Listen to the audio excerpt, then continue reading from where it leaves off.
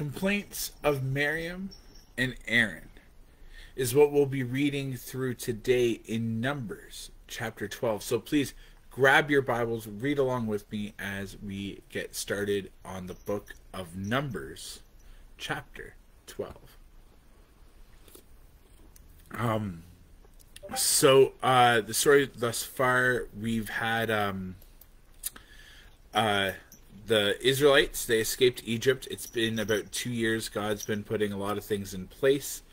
We just had a bunch of people start complaining that they weren't eating enough meat and doing all of this stuff and longing to be in slavery. And there was a couple of really powerful imagery stuff. There was also a thing where God put them to the test and some people failed and it cost them their lives. But things are going to continue. And like one of the main themes throughout the book of Numbers is all the ways that the Israelites kind of betrayed and complained and God's response, and that's kind of the theme of Numbers. And a lot of what happens in this journey are things that are still happening today with our relationships with God. So I'm going to move my arm so Mew gets into a bit of a different spot so I can hold my Bible. And then, yeah, let's get started. Milu, what are you doing? She doesn't quite know exactly what she wants to do yet. Nope, not that. She headbutted the computer. She's right down here. Hey, Mew. Hey, Mew. Anyways, she'll get settled in. Alright. Let's get started. Chapter 12, Complaints of Miriam and Aaron. While they were at Hezroth, Miriam and Aaron criticized Moses because he had married a Cushite woman. They said, "Has the Lord spoken only through Moses? Hasn't he spoken through us too?" But the Lord heard them. Now Moses was very humble, more humble than any other person on earth. So immediately the Lord called Moses, Aaron, and Miriam and said, "Go out to the tabernacle, all three of you." So the three went to the tabernacle. Then the Lord descended in a pillar of cloud and stood at the entrance of the tabernacle. "Aaron and Miriam," he called, and they stepped forward. And the Lord said to them, "Now listen to what I say. If there were prophets among you, I, the Lord, would reveal myself in visions. I would speak to them in dreams, but not with my servant Moses. All of my house, he is the one I trust. Of all of my house, he's the one I trust. I speak to him face to face, clearly, and not in riddles. He sees the Lord as he is. So why were you not afraid to criticize my servant Moses?" Then the Lord was very angry with them, and he departed. As the cloud moved from above the tabernacle, there stood Miriam, her skin as white as snow from leprosy. When Aaron saw what had happened to her, he cried out to Moses, "Oh, my master, please do not punish us for this sin we have so foolishly committed. Don't let her be like a stillborn baby, already decayed at birth." So Moses cried out to the Lord, "Oh God, I beg you, please heal her." But the Lord said to Moses, "If her father had done nothing more than spit in her face, wouldn't she be defiled for 7 days? So keep her outside the camp for 7 days, and after she may be accepted back." So Miriam was kept outside the camp for 7 days, and the people waited until she brought back before they traveled again. Then they left the Hezroth camp, and camped in the wilderness of Paran. God add a blessing to the reading of Numbers chapter 12. So this is an interesting one for sure. And it's kind of cool. Uh, so, and you might be like, how is this cool? Like, they got leprosy and stuff. So you have Aaron, who has been with Moses along the whole journey. And he knows what God has done through him, how God has spoken with Moses, and God has used Aaron as well in some pretty miraculous and powerful ways. But we also have seen Aaron make some pretty big mistakes as well, where he's favored people over God. So, and one of the big ones that came to mind is Moses went up to write the Ten Commandments, and Aaron's responsible for all the people, and the people are all like, "Yeah, we want to Baal to God or whatever." So he's like, "Fine, let's collect a bunch of gold and we'll worship Baal." Okay, is that going to appease you guys? And he was more worried not about the truth and of their situation, but by bending a knee to a bunch of people that were complaining.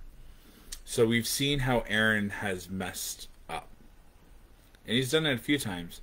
Yet God has still put him in a very important role, right? He's like the father, the head of the priests, the head of the church in many ways.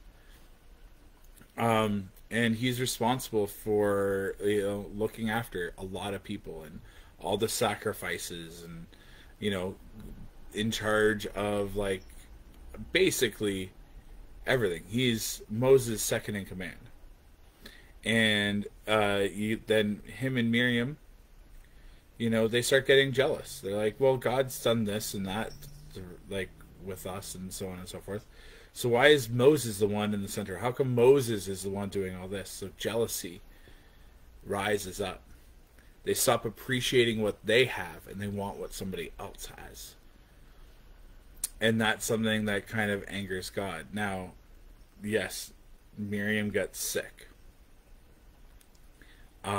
Someone that was almost interested in, if they kept on that way of thinking, may have wanted to overthrow, kill Moses. Like, that kind of thinking can lead people, especially during this time, to those extremes. And Moses, very much like Jesus, someone who forgave someone that betrayed them, asked for forgiveness. I think that's a really powerful thing. But the other thing here is jealousy, and a reminder to appreciate what we have and not get fixated on what we don't. And that can be extremely hard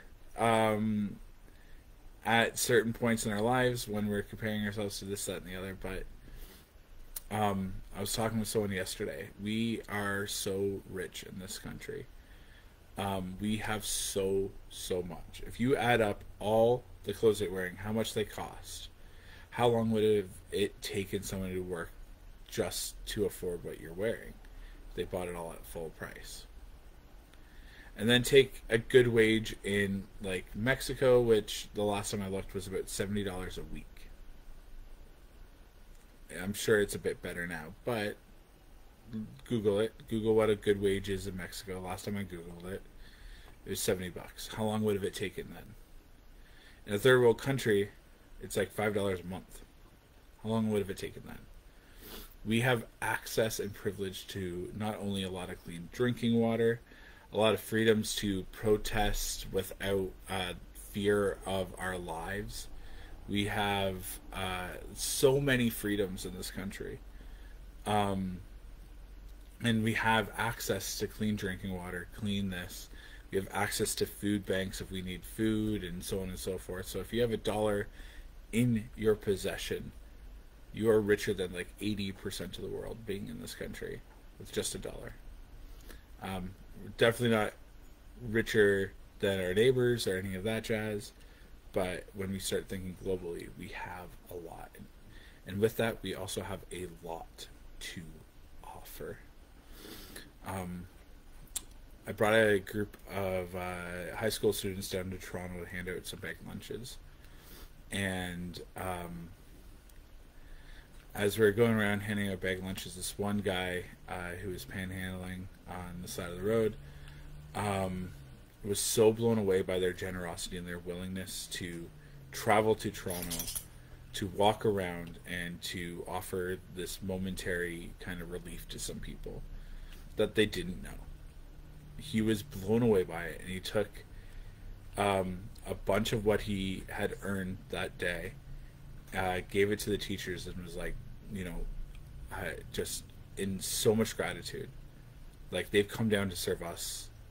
I want to represent the homeless people of Toronto and say thank you by giving them a pizza party. And he gave us like $30 or $40 in change to throw these kids a pizza party because he was able to do that. And he was so thankful. And there's two things there. One, sometimes our generosity and our good deeds can inspire others to do likewise.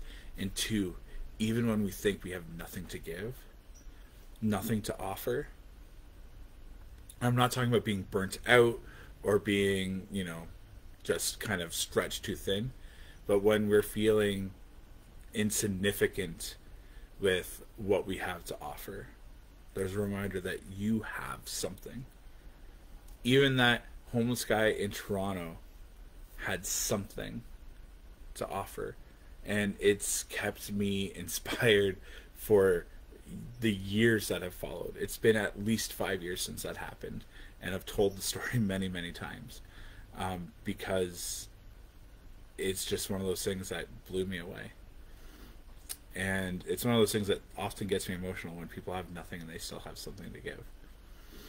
I think that's a really powerful, powerful thing. So yeah, to recap today, questions about jealousy. Jealousy was kind of part of that main thing that came in and came through. So one way to combat that is to appreciate what we have and to have that attitude of thankfulness that we've talked about quite a few times. And then lastly, forgiveness, even for those that want to betray us and who are jealous of us. Have mercy to them. And one of the things that God pointed out on why he trusts Moses, and this is something that stood out to me and I almost forgot all about it, is Moses' humbleness. He was the most humble guy on earth. So that's pretty high praise, and that's one of the ways that God was able to, that's one of the defining characteristics on why God trusts Moses, and I think that's really cool. So yeah, let's pray. AJC, awesome Jesus Christ, thank you so much for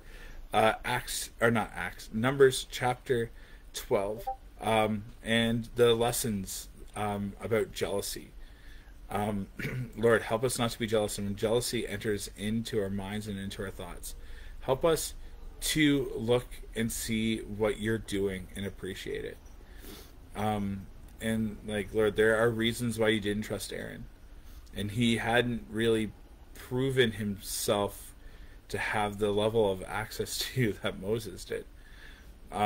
He far too often would be a people pleaser instead of someone that would glorify you and be willing to be hated by you, by people and not by you. So Lord, I lift up us and our jealousy and our just lusting after things that our friends and neighbors have. Help us to appreciate what we have and not get focused on what other people do. Lord, help us to see what we have to offer, what we have to give, and help us to not feel worthless in that, and to feel incapable. And Lord, yeah, thank you so much for the stories that I've had in my own life where I've got to see that play out in some pretty awesome ways. Lord, help us to have that attitude of forgiveness, and help us to become less humble. Like, whether it's that recipe of thinking of ourselves as less, or not as less, but less. That's the saying. Don't think of yourself as less, but think of yourself less. Is kind of that recipe, that bumper sticker way of getting to be humble, Lord. Lift up my knees as well for healing there, and may today be a great day to glorify you, and help give us peace, help our dreams as we go to bed tonight to be positive, good dreams. And Lord, thank you for all the ways that you love us, you bless us, and you guide us and direct us. Lord, help us to act justly, to love mercy. And today, perhaps the most important part of that prayer, to humbly walk with you, Lord. And I thank you for Moses' example. Even though he is a fallen, broken person that has had many mistakes, I thank you that the heroes of faith make many, many mistakes, and help us to forgive those who have hurt us, who plan to betray us, who look upon us with jealousy or anger. Help us to forgive, as Moses forgave Miriam, how you forgave those that put you up on the cross, as you forgave us. Thank you, Lord. Amen. All right. So that's it for today. Have a fantastic day. God bless.